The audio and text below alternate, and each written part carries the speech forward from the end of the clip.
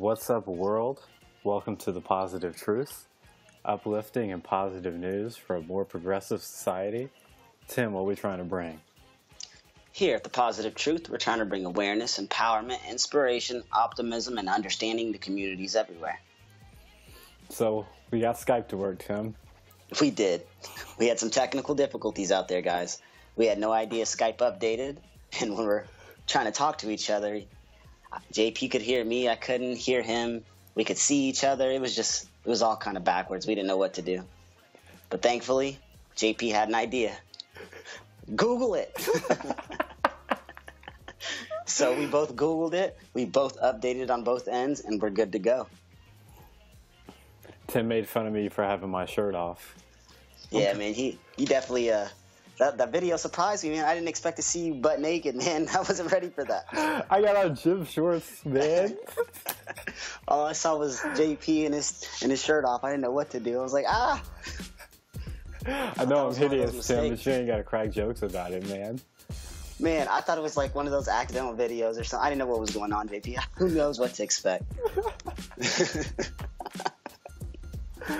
Oh, man. You know what we did do, right? We kept a positive mind through the whole thing.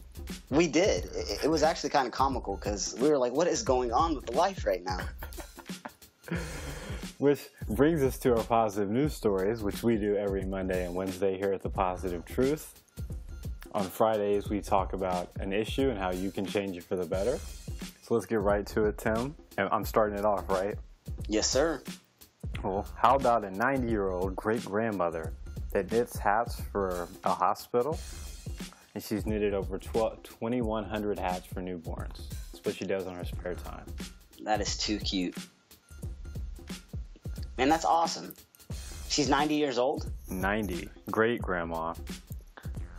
Basically, you know, when a newborn is born, they need the hats help because it's crucial that the babies don't lose the heat through their heads. So, saving lives, making these kids just a little bit more healthy. And they get to start off fly with a hat, man. Yeah, man, you're absolutely correct, man. That's awesome. That just shows you, again, you know, with another story that it doesn't matter how old you are. You can always find ways to be positive. Oh, Tim, I don't want to cut you off, but you set me up for my next story. Oh, man, go ahead. Do it. All right. So we just talked about a 90-year-old. Let's talk about a 10-year-old. She's in West Sacramento, and she's 10 years old, doesn't have a lot of money, but she started her own philanthropy and social experiment, which is called Because I Care bracelets. So basically what they are is they're a bracelet to encourage people to treat each other with kindness.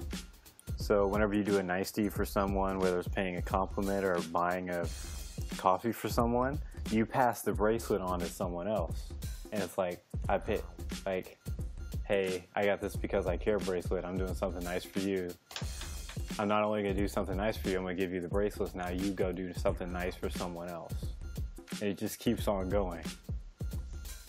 Man, that's so sweet. And a 10-year-old girl did this? Yeah. She got a Facebook page and it has like 44,000 likes. Oh man, do you know what the Facebook page is called? Because I Care 11. But here's the thing, you know it's always going to be spelled weird. Oh yeah. Cuz, so C-U-Z, I Care 11. So basically just the cuz is spelled wrong. It's C-U-Z. Gotcha. I just actually searched on Facebook as we spoke, and I liked it, so I'm now following them. Nice. Legit.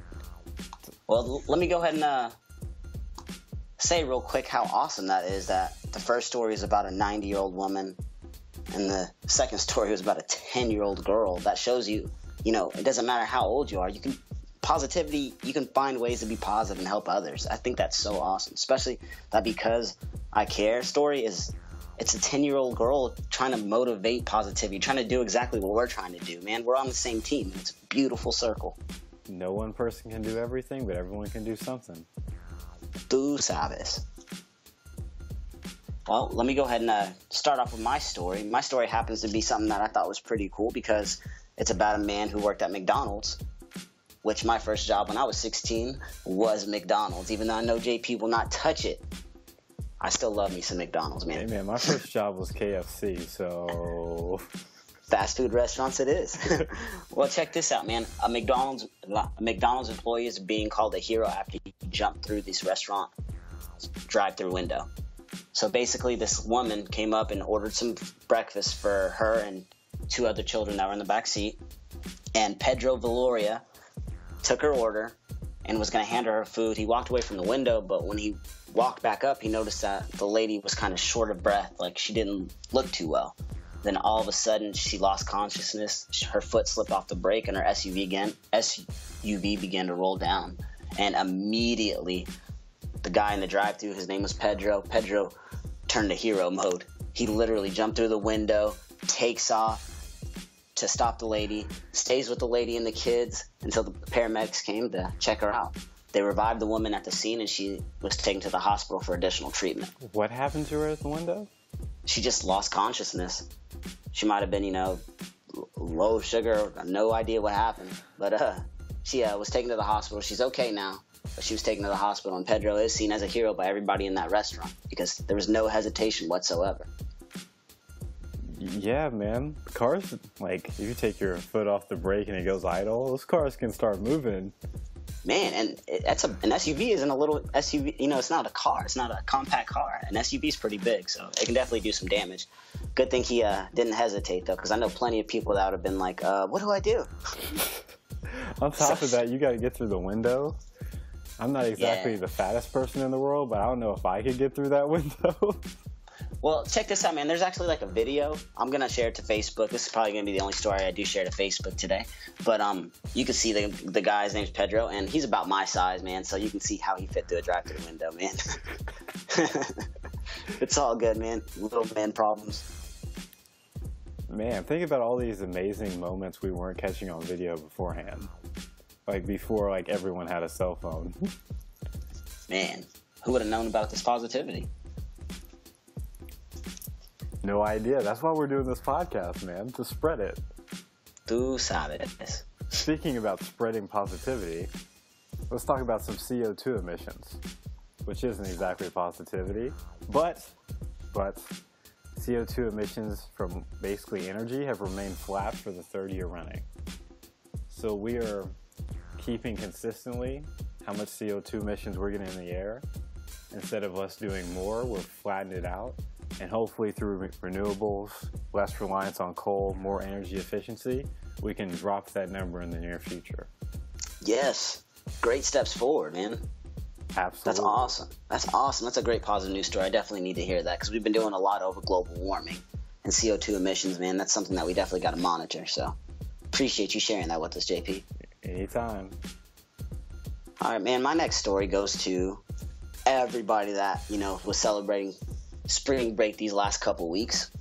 Well, there's a group of college students that spent their spring break installing solar panels for low-income families. A lot of college students, we know, they go to Padre, Mexico, Florida. They go wherever they can to try to party and relieve some stress that they may have had, throughout their semester. And over 100 students from 15 different universities participated in a solar spring break program.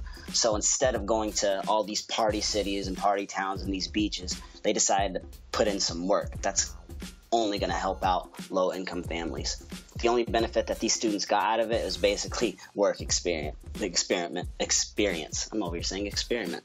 You can tell it's late, JP. But I actually thought this was pretty awesome. I looked into it just a little bit, and I'm going to read one of the comments that somebody made. It said, Solar Spring Break was deeply eye-opening, mind-opening, and heart-opening. Comments Jasmine Tan and an undergraduate at Duke University said, I felt so much more connected not only to the solar and sustainability industry, but also to a whole new community and network. I thought that was... Go ahead, JP. Hold up. How many kids were doing this on the spring break thing? A little over 100 students. Nice. Yeah, man, it's awesome. It's basically you have all these kids that can afford to go places, and they decided not to. They decided to do this program, and this program they're getting to not only do this hard work, but they're getting to meet some of these families, and you're getting to see a part of communities that you've never got to see only on TV or through the news. And singing, we both know part of the reason why we're doing this podcast, singing through your own eyes is completely different than what the news portrays. So super awesome for these spring breakers going out there and doing some positive things out there for the communities. I think that's awesome, and I had to definitely share that. Yeah, that's a great story because, you know, when most people think about spring break, they think about, oh, college kids, they're going to Padre, they're going to get drunk and act a fool. But most college kids don't have that luxury. Most college kids are like us whenever we were in college, Tim. Like, yeah, I got spring break and go to work. I gotta catch up on these, get these extra shifts so I can pay these bills and try to get some food in my stomach. Man, you ain't lying. While you're going through finals, and there's this conception of like spoiled millennials, these college kids are not working hard. Like, nah, there are a lot of them that are working hard, and you just don't see it. And then kids that are actually giving back and doing, man, that's just awesome. It's beautiful, man. It's definitely beautiful. What else you got for us, JP? Well, you remember we talked about the trees a few weeks ago? Yeah. Well, I got a follow-up. Nice. So they've added 1 billion trees. They're trying to add 1 billion trees, and they've said it. They've already reached their goal in Pakistan. So now they're going to try to add 3/4 or 750 billion trees more in the next decade. How awesome is that? Oh, hold up. By the end of 2017. So not this next decade. I read that wrong. I read 2027, but yeah, by the end of the year, they're going to try to plant 750 million more trees. That's even better. That's awesome, man. See, I'm over here. Like, I know I told you the other day, JP, but I'm getting ready to plant a peach tree in my backyard, man. And I'm pretty excited about that. It's only one, but this got me motivated to, like, just run through some park or something and drop seeds somewhere. Man, that's awesome. We definitely need more trees. Well, I don't have a yard or I would participate. Why'd you choose a peach tree again? Man, I like peaches. The wife likes peaches. She ultimately chose the tree, but I'm definitely supporting it, so I'm cool with it. I wanted some kind of fruit tree, man. I just didn't know what. That sounds like most healthy relationships. Like, she wanted it, and I was cool with it. Happy wife, happy life. Exactly. Tim, do you have any more stories? Yeah, I have one more, man. How many do you have? I got 2. You got 2? Go ahead and say one, and then I'll get mine, and then you finish it up for us, JP. Well, I read this today, and I think it's kind of crazy. And I don't know if this is like traditional uplifting news story, but I still think it's pretty great. Denmark rid itself of foreign debt for the first time in 183 years. Basically, on Monday, they put in a payment of $1.5 billion to finish off a foreign loan. They have none anymore. That's pretty cool. No, that's awesome, man. That's some positive news. Anybody or any country that can get out of debt, congrats to you. That's super positive. It gives me hope. For sure. It's just, where do you go to drop off $1.5 billion? You know what I mean? Man, I wish I knew how all that stuff worked, but hey. Like, man. When I deposit 2 G's in the account, I'm like, woohoo! This is turn-up mode right now. Oh, man. That's too funny. No, that's awesome, though. That was a good positive news story, for sure. Shout out to Denmark. Hopefully USA will be joining them sometime before in my lifetime. I was about to say, just hopefully in our lifetime would be nice. Like, that would be cool. All right, man. Well, let me go ahead and finish this up. JP, when you were a kid, man, well, you got one more after me, but it's all good. When you were a kid, did you ever watch Sesame Street? I don't really remember. I remember watching, who was the blue one with the nose? Blue's Clues? No. He's like a blue Sesame Street person, like Gonzo. Oh, yeah, Gonzo. I remember he had a movie, and it was, this was a long time ago. It was on beta. Not on VHS, it was on beta. It was like Super Gonzo. He was like a superhero. I remember like watching that. I don't ever actually remember watching Sesame Street. Well, you know what Sesame Street is. It's all good. Well, check this out. When Sesame Street started, and when it began in 1969, it was considered an experiment. The question was, could television be used to educate young children? Research has provided that, yes, you can. So, that being said, in today's day and age is 2017, Sesame Street will take on its latest challenge. It will be introducing a Muppet named Julia who has autism. Rather than being treated like an outsider, which is often plight of kids with the spectrum, the TV show is basically embracing her. They're teaching not only children, but also adults how to interact with somebody with autism to show that they're not as different as everybody else. I think this is one of the coolest things ever. I'm not even going to lie to you, JP, because 1 in 68 kids have some sort of end of the spectrum when it comes to autism. And for every 68 children born, you're going to find one with autism. It's about time we had something on TV where these kids know how to interact with a person with autism so it can make everything easier for everybody. Because obviously people are afraid of things they don't know about.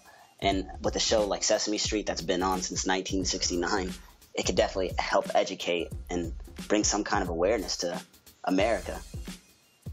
Is this the first? Has there ever been like an autism, like someone that was autistic, like consistently on a television series in like a serious way? Honestly, not that I know, man. And I think this is like the best start because I honestly believe, in order to get through people, you have to start with the children. And we all know children watch Sesame Street. Yeah, I don't watch TV. Basically, if it's not NBA, I just don't turn it on. But right. I can't think of one television show period that has ever had an autistic person consistently as a theme. And come to think of it, I don't know that much about autism.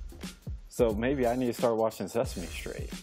I'm not even going to lie to you. Like, I'm actually going to start paying attention a little bit more, have my niece watch it every now and then as well to understand it, because all they want to do is promote a better understanding to reduce the stigma often found around these children. And what better way to do it, man, by having a Muppet? That's so awesome. Like, I'm excited. I'm excited too. When is this coming out? All it said was it's coming out soon, so I'm assuming it's going to be in the next 2 months, which I'm all for it. That gives me time to plan and figure out when it does come on. We gotta follow up whenever we find out about this. Oh, for sure. We're definitely going to follow up on this because I definitely want to see what you guys have to say about it as well. Nice. Well, my last positive news story is about a sponge, Tim. A sponge? Sponges are nasty, man.